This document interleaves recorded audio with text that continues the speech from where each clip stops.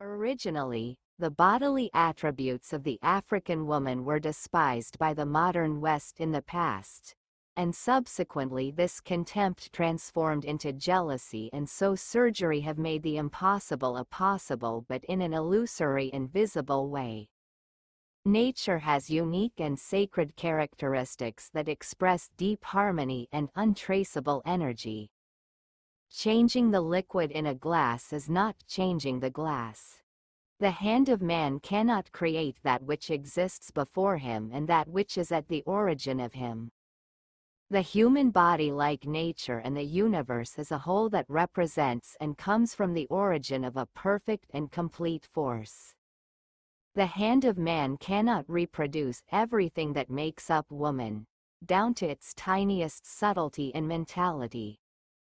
Current female discomfort has become a norm, and aesthetics has become a vulgarly sexual business for the benefit and well-being of the male sex. An obsessive male desire that hurts women and natural femininity. Women are suffocated in these roles of sexual chimera. The well-being of Western women has not been the West's priority for a long time. I understand that some actions express respect beyond words, but using natural property in a lucrative and primitively sexual way does not seem respectful. Cosmetic surgery creates a form of indirect cultural assimilation and cultural appropriation of the natural properties of African women. There are silicone breast implants and the latest developments, lip injections, buttock implants, and fat injections. All in a sexual symbolism influenced by masculine social constructions. I call it distorted femininity, since natural femininity is oppressed by male authority and male whims. These are deep troubles that I find unfortunate in the female community. Currently, we live in an era of destructive progress.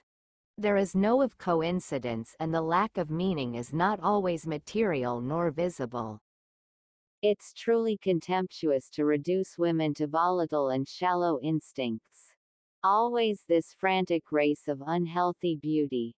Cosmetic surgery is part of the culture of emptiness, which slowly contributing to the total decline of the West.